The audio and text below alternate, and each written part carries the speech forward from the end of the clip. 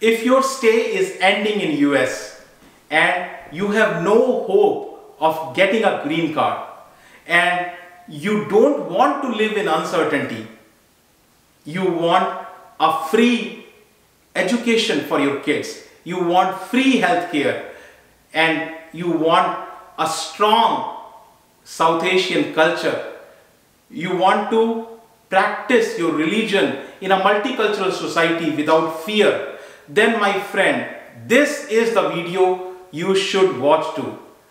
So, Government of Canada has announced a checkmate strategy. What is this strategy? What are the details? I'll share everything. So, hello friends, this is Satwinder Bhatia from Sukhmani Immigration Services. I'm a regulated and licensed Canadian immigration consultant. Today's video is very special because today I'm going to talk about a new program which has been announced by Honourable Minister Sean Fraser. What is this new program? What are the details? I'll share everything with you.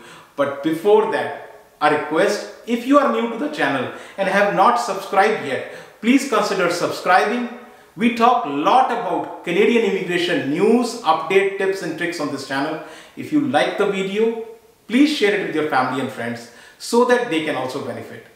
And please press the bell icon so this video comes to you immediately when we upload.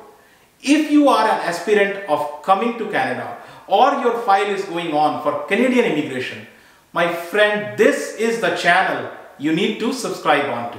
So without further delay, let's move on to the new program which has been announced by Canadian Minister, and this program will provide open work permit. Yeah, you have never heard this kind of thing. Open work permit for US H-1B visa holders. So this open work permit will be for up to 3 years. And here is the most important thing. No job offer. Yes, no job offer required. Nothing. No job offer required. No LMIA required. And on the top of it, you don't need tons of dollars for this program. This is a wonderful program because the processing also will be very, very quick. And one important thing I want to share with you, that there is a cap. Cap is quota, maximum capacity.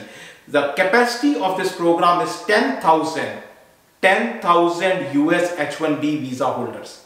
So a number may look big to you, but actually this is a very small number, considering there are so many H-1B visa holders in US. So this number is very small in comparison to number of people who will be coming on this visa. So let me tell you why people want to come to Canada as compared to US, because there are a lot of challenges, and a lot of challenges are being faced by US H-1B visa holders. I can tell you because my previous background was also from IT, and I have so many friends in IT, and I talk to them on daily basis, and I see what these challenges are being faced by them. So some of the challenges, one of the biggest challenge faced by H-1B visa holder is dependence upon the employer. The employer, you are tied to the employer who has sponsored you. You cannot work for any other employer other than the one who has sponsored you. So this basically creates a sense of dependency on the sponsoring employer. If the employer fires you, then you cannot be unemployed. You cannot sit back. You cannot keep hunting for a job. The only option left for you is to go back, leave the country. So very, very strong dependency on employer, which leads to that you kind of suffocate in that organization, because you cannot tell your details, you cannot come up with your voice, and that is why you tend to suffocate. So this is dependency on the employer, number one. Number two, limited stay duration. The H-1B visa holder can stay in US only for 3 years. So that 3 years visa you can renew once again and extend to 6 years. So 3 plus 3, 6 years, you can stay on H-1B visa. After this, you have 3 choices. One, in that 6 years you get green card. Number 2, you move to another visa in USA, or the third choice is you go back to the home country. So that's very problematic, very, very problematic. And there is no PR pathway. So green card is not easy. Getting a green card in the US is not at all easy, and everyone cannot get it. Simple as that. So, but the problem is returning home is also very difficult. Why? Why returning home is difficult? Because your work culture has changed. Now you are living in US and your lifestyle has changed. There is a change in lifestyle. So your kids may be born in US. Plus, they are studying in US. Your spouses, they don't want to go back. They don't want to go back to the back home culture. They want to stay here. So that creates a lot of problem. So this is the challenges. Now let's move on to the benefits. Now benefits of new pathway which is announced by the Canadian Immigration for US H-1B visa holders. There are numerous benefits, numerous. So I cannot put everything here, but some of the benefits, of course, the first benefit is you get 3 years open work permit. Open work permit means you can work for any employer. So pathway to PR.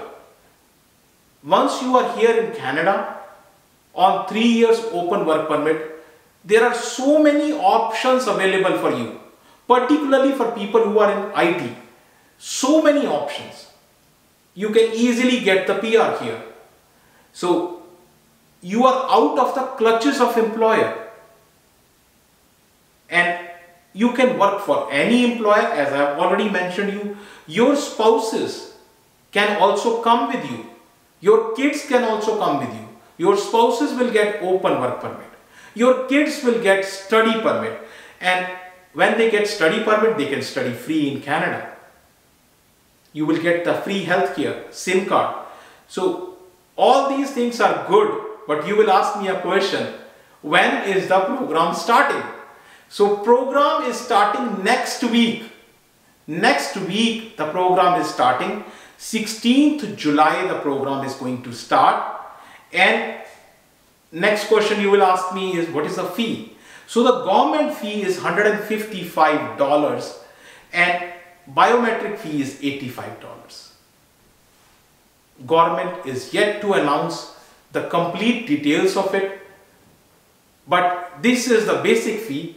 There could be some add-ons also, but this is the basic fee. Now, one question you will ask, how long it will take?